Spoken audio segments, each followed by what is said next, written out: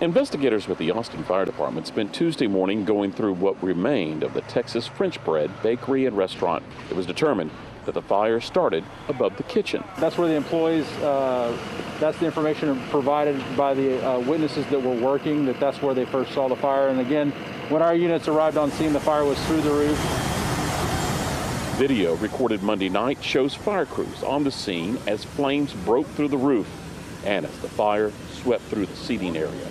Several employees were inside at the time, but were able to escape. And we stood here and watched for a while. I'm just thinking about my roommate that worked here and all the staff and everything, and just how it's an Austin staple. It's a building that's been here for so long and just meant a lot to a lot of people. Employees who did come by Tuesday collected a few mementos. Texas French Bread recently celebrated its 40th anniversary, and many of the regular customers took pictures of the scene and expressed their sadness. It's a disaster. I wanted to cry, but I'm a strong woman. Yeah, I actually just brought my parents here recently and was telling them about this place and that it's one of my favorite spots in the neighborhood. And we were going to bring my grandmother here. The building dates back to the early 1950s. I'm told originally it was a supermarket, but it eventually became one of Austin's iconic music venues, the Rome Inn. I worked at UT and lived over there, and I'd walk to and from work. And at night, I'd stop at the Rome Inn and get some beer on the way home. And so, yeah, I would see up-and-coming Austin artists that would try to come in there, and not try, they'd come in there and play.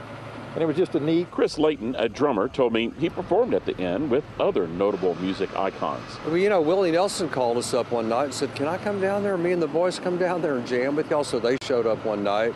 Ray Benson, Sleep at the Wheel. Jimmy Vaughn would come down and play. With us, Stevie Ray Vaughan, Double Trouble.